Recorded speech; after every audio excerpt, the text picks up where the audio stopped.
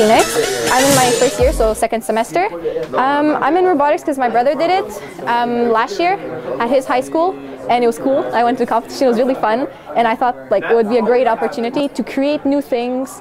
Just doing something that works is really cool, because when you write, like you see it, it's pretty, whatever, but you don't see it actually working and moving, and it's a competition, it's for your school, so I don't know, I find it really fun. Most people think of robots and things, so you know, sci-fi is really cool, and okay, it's not exactly like how you imagine it, but it's still a really cool experience, and you get to actually build something, you actually get to do something more concrete than in many classes where it's a lot of theory, whereas here you get to actually apply a bunch of knowledge you have. Since I've been here at Vanier on the robotics team, I've learned how to innovate, how to use what I learned in my science classes, for example in my physics mechanics class, like how torque, speed, different forces applied and all that, how in real world when you work with them, how do they apply and how the theory actually matches the practical.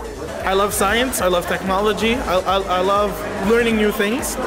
I love working together as a team, you know, and I love competing. I have the competitive drive in me. It's a unique experience. It includes a variety of disciplines that we all, some of us study other disciplines like arts and photography, videography, and others doing programming and engineering.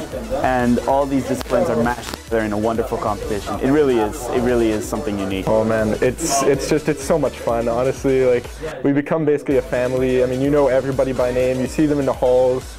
You know, it's just really good social interaction that happens in the office. It's somewhere to be during breaks, whereas a lot of people, they don't know where to go. You know, they might go to a restaurant, whatever, but like robotics, you come to the robotics club room, honestly, it's a blast all the time.